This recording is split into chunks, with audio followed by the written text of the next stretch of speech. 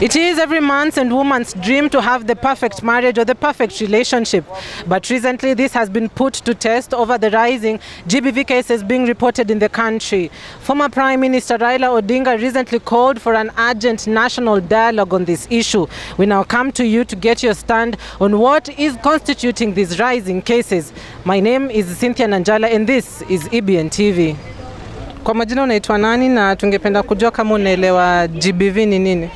Kwa majina naitwa Felista Wangui na yes naelewa about gender violence na mostly mimi naona inakosiwa na the root ni pesa. Then pesa ndio kila kitu. So and then venye hii economy iko sasa hakuna pesa, then watu wana sasa mimi maybe nimeolewa, then bwanangu akuje hana pesa, hajapata pesa.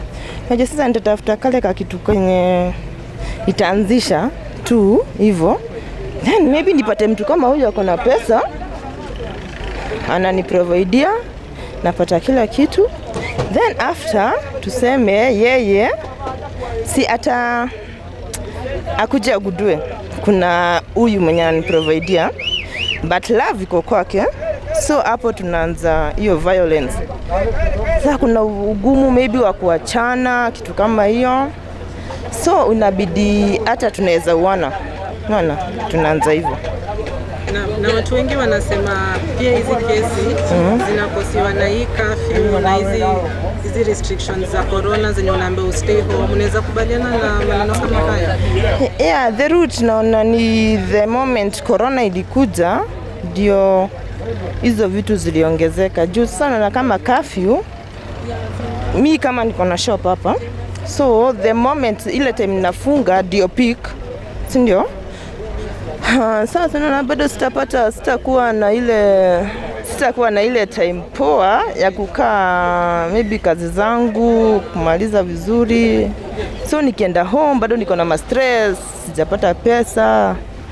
So mimi naona hii kitu yote ni pesa. Labda the economy iko chini. Labda kwa maoni yako ni nini unadhani jamii ama society tunaweza fanya ili tuweze kupunguza hizi kesi ama tuweze kusaidia? Okay, first of all, unaona sasa sisi tukua watoto venye tulilelewa, sio watoto wetu venye tunawalea. Hiyo ndio kitu ya kwanza. Juu kama tukua watoto, heshima ilikuwa kitu poa sana. Tulikuwa tunafunzwa shule. Kama unaona naweza kumbuka tukua shule, maybe tukiona mwalimu akikuja, sisi tulikuwa tunasimama. Saa hizi utakage kujua ni nani mkubwa ama mdogo, nyote mnatoshana. So moral zilisha maybe zianzie shule hivyo yenye tulilelewa sisi. Hiyo ndio at least inaweza change. Na labda government unadhani inaweza saidia vipi? Sasa hizi job wanashidaga akisema job please watu provide. Kama sisi wana biashara na sasa kuna hizi licenses, sasa wakapunguza hizo rates, itakuwa it's better, so itakuwa imechangia. Yeah. Na labda mwisho tukimalizia, kuna hii namba wanasemanga ukiona tatizo kama hiyo upige hiyo namba. Unaelewa hiyo namba? Unajua hiyo namba ni gani? Hata sijui, hata sijaisikia. Namba yenyewe ni 1195. 1195. Hata sijaisikia. Yeah, so hiyo ndio ile toll free number. So labda wakati mtu amekuja kwako ama labda yoyote tu anakuapproach anakuambia kuna hiyo shida, utaweza kumsaidia ili aweze kukuelewa. Sawa 1195. Okay, thank you. Sikuwa najua, nimejua sasa. Okay, naitwa Gerard Mureithi. Okay, naielewa kidogo. Lakini ile kitu ningetaka kusema, hii mambo yote imeshangiwa na shida yenye tunapitia saa hii. Sana tunasema hii msimu ya COVID. Watu wameumia sana. For example, kama kwangu nilikuwa na asha 500 kwa nyumba, ndio tulikuwa tunatumia wakati pesa ilikuwa. Saa hii wa msimu wa COVID inabidi uache hiyo 200 ama ukose. Sasa kama mwenye mko na yeye pale haelewi vile kunaenda, ama tuseme watu wakubali, kila kitu ilichange saa hii. Mambo imebadilika, sio vile kulikuwa. Kama ulikuwa unatumia 500, sasa ni uchukue hiyo 200 unapata, ujipange nayo. Kwa majina naitwa Sharon Akinyi. na hiyo agenda si violence. Hiyo si kama mambo na azinse unapata mtu ana otherwise anajiua juu maybe maisha yenye imetokea sasa na hii ya corona. Unapata msee ana otherwise, unaona hakuna kazi, watu wamefutwa kazi, unaona. Ama unaweza pata mtu yani anaingia, unapata hata kama ni hao mayouth, unapata mtu anaingilia mambo ya drugs, mademo ama wasichana wa mayouth. Unapata mtu anaenda anaolewa juu yenyewe ana otherwise maybe kwao hakuna wazazi waizi kuwezi shughulika na yeye sana juu ya kila mtu anashughulika na maisha yake na pesa nini, unaona. Niseme tu maybe ni mambo na pesa. Maybe unaweza pata mzazi mmoja anafinyilia huyu mwingine, unaona. Kuna unajua kwa wazazi kuna maybe kuna mule mwenye anakuaga ndo ako breadwinner, unaona. So unapata mzazi huyu mwingine maybe tuseme ni baba, si ndio, ataenda kulewa akuja tukane mama yake, akwenda tukane bibi yake na ashughuliki, unaona. Sasa inataka unaweza pata maybe mtu mmoja kwa anaweza, unaona. Majina naitwa Dominic Mangeli. Naam, unaelewa maana ya GBV, gender based violence? Mimi sielewi, but kulingana na maoni yangu naona hii kitu sana sana imechangiwa na hii maneno ya COVID, hii corona hii. Manake kazi mingi zimefungua, watu wameenda nyumbani, na sasa hii kazi ya jua kali yenye tunafanya, unakuja the whole day unapata hakuna kazi. Unaweza maliza hata wiki bila kufanya kazi. So ukienda kwa nyumba utaambia bibi una pesa.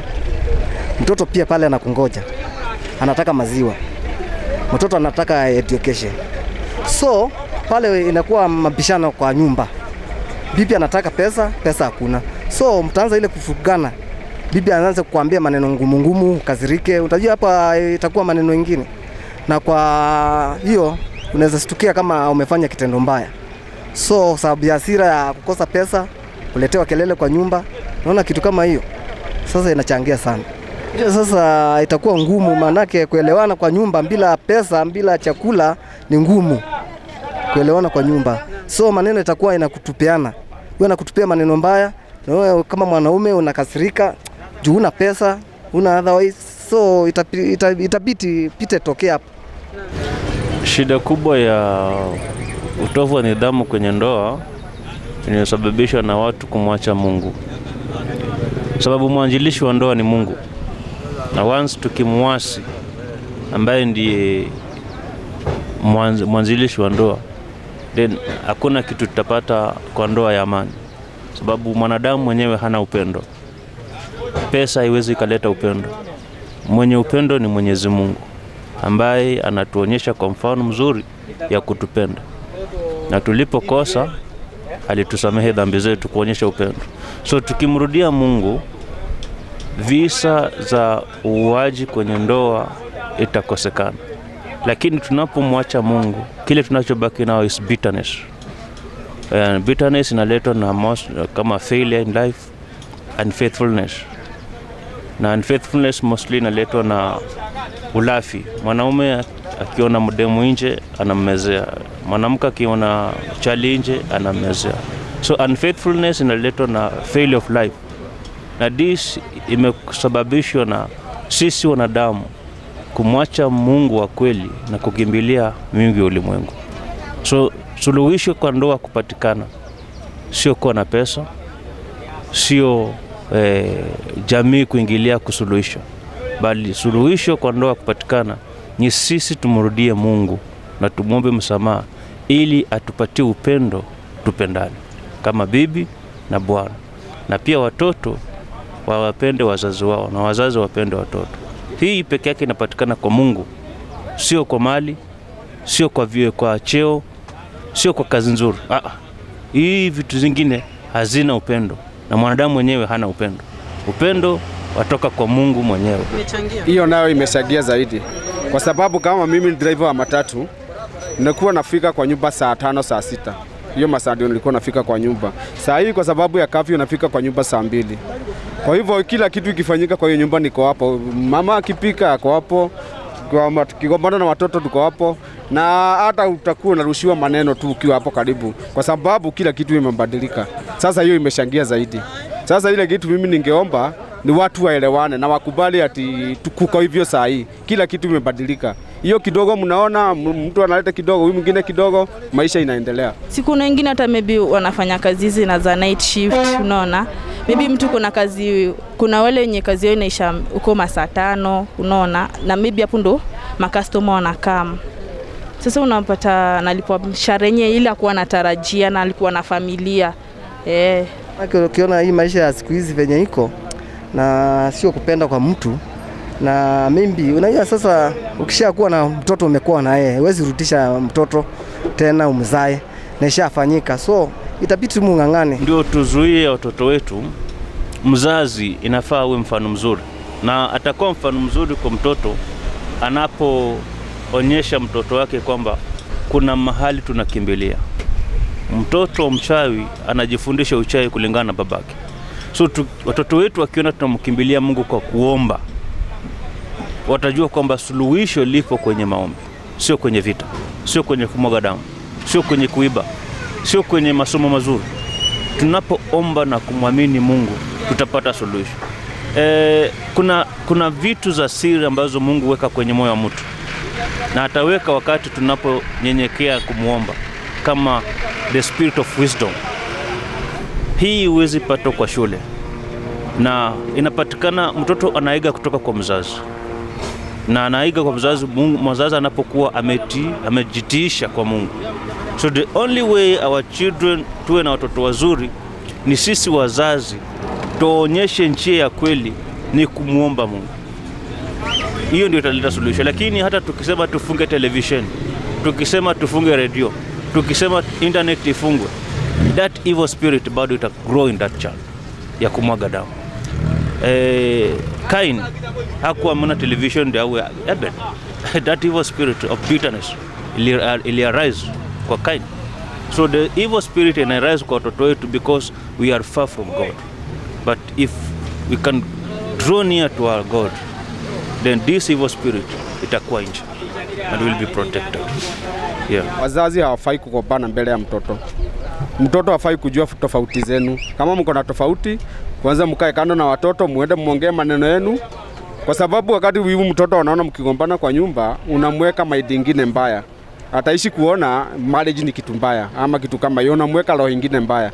Sasa ile kitu mimi ningesema watu waende wakae chini wawili waelewane, juu hata vita sio solution.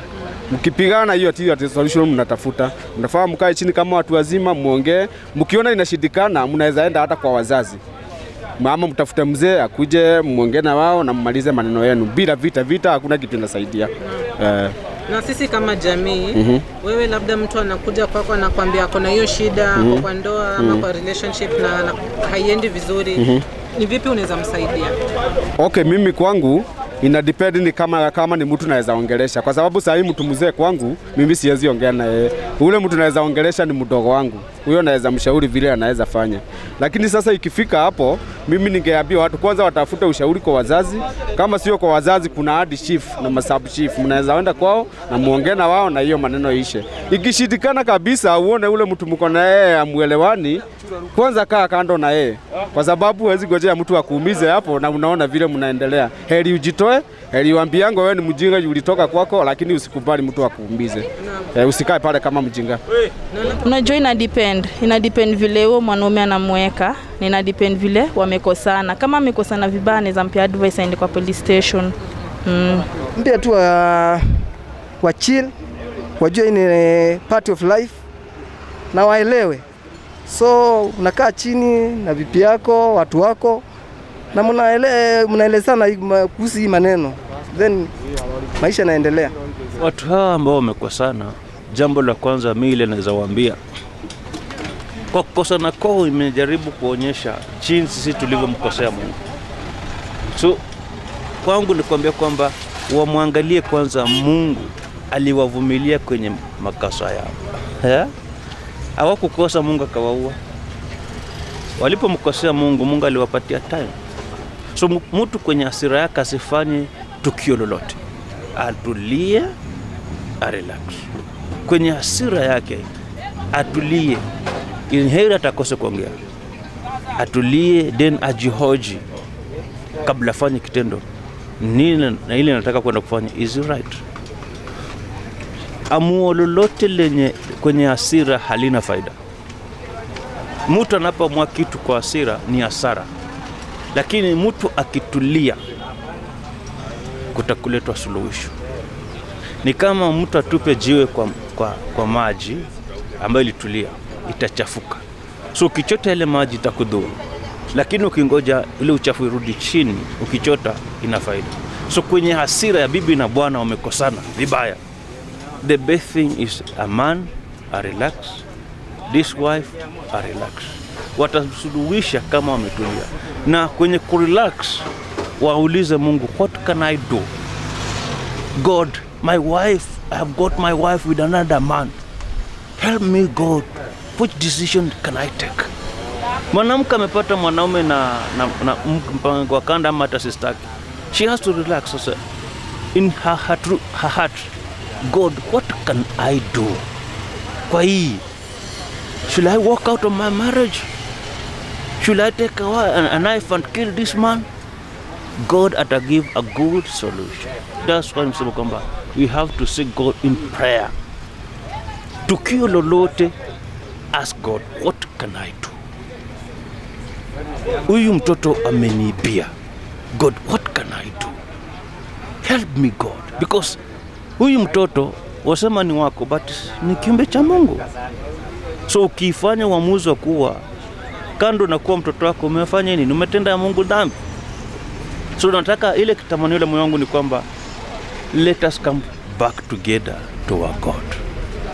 Kabla mtu afanye kitu, amuulize Mungu, what can I do? Give me wisdom in this situation. Kwa hii hali yangu mbaya, nipe hekima jinsi ya kuamua. That's the only way. But kwa uamuzi, hata mkienda kwa serikali, bibi yangu wamenifanyia hivi, they cannot give you wisdom. Even if we go to our president, he cannot give us wisdom. The source of wisdom coming from the Lord, who is Jesus Christ. And Christ is the wisdom of God. There only is where we can get wisdom, how to nurture our marriage and our family. Na labda serikali unadhani nini ambacho wanaweza fanya kutusaidia? Okay, ile kitu iko, serikali inafaa ielimisha watu zaidi. Kwa sababu kama hiyo namba nimesikia unafaa kupiga kukiwa na shida, kama mimi sijawahi sikia, sina habari ya hiyo namba. Sasa serikali inafaa ielimisha watu zaidi ndio tuone kama tutapunguza hii maneno. Na labda unatambua ile namba ya 1195 ile toll free ambayo unaweza piga? Hiyo sina habari nayo. Na ni nambari ambayo unaweza piga wakati labda unajua mtu ana hiyo shida, unaweza piga mweze kusaidiwa. Okay. Na asante sana kwa muda wako. Tumeshukuru. Mimi just prefer wasaidie awase wenyako nini kwa hizi mtaa za kibanda sana sana wamulikwe jonye waishi maisha poa. Unaweza pata awase ama awa nini ma youth sana sana koza madem kama mimi, unapata dem anaenda anaolewa, unaona. Unaweza pata rika yangu wako na watoto watatu, juu si kupenda kwake, niyo maisha. Umenipata? Na labda tukimalizia, unatambua ile namba ya 1195 ile ya kupiga simu, labda kama uko na tatizo kama hiyo? Sijaipiga. Kali ile kitu nasema, kali ama vijana wengi wanakaa bure, kuna kazi, watafutie vile kazi inaweza tokea, kila mtu akue tu ako mahali. Na unatambua namba 1195 namba ile ya kupiga simu ukiwa na shida kama hiyo? Mimi sitambui. Government inaraniwa na mwanadamu, na huyu mwanadamu amemwacha Mungu. So itakuwaje adui wa Mungu alete suluhisho kwa wana wa Mungu? It is impossible. It will be only if our leaders wanaweza chukua mfano mzuri wa kumtegemea Mungu, kama Joshua mfalme wa Israeli wa Jerusalem. But if our government leaders themselves, they don't trust in true God, how can they bring solution in marriage ambayo ilianzishwa na Mungu? Always let adui wa Mungu, hakuna siku giza italeta mwangaza kwa mwangaza. So if you worship idols, Hatuwezi suluhisha ndoa because mwanjilishi wa ndoa ni Mungu, na anayeweza tibu ndoa ni Mungu, sio pesa, sio serikali, sio bunduki, sio jela. Awezaye kutibu ndoa ni Mungu mwanjilishi. Awezaye kuleta utiifu wa uaminifu kwa ndoa na familia ni Mungu mwanjilishi. Is the author of the family of marriage. Na yeye mwenyewe anasema kwamba don't defile the bed of your marriage and don't defile your marriage. But if we defile our marriage, then we are bringing in evil spirit. And tunapoingiza evil spirit in our family, our children wataanza kuuana, wataanza kumwaga damu. Why? Because tume reject the true God, ambaye anasema kwamba yeye ni kisima cha maji ya uzima. So tukikiacha tukimbilie maji ambayo ni machafu, wewe unatarajia kunywa maji machafu tumbe iwe sawa? Lakini ukikunywa maji safi tumbe itakuwa sawa. What is happening now? Inadhihirisha tumependa mali ulimwengu tukamwacha mwenye mali ulimwengu ambaye ni Mungu. So the only way for us, our family, to come together in peace and unity is only when we will go back to our Creator. Wenye wako kwa ndoa, mimi naweza sema wavumiliane tu. Wavumiliane. Jwenye maisha ya ndoa inakwanga ni kukosana, na vumiliana kwa ndoa, si ndio? Kuambia tu wa chill, wajue ni part of life na waelewe.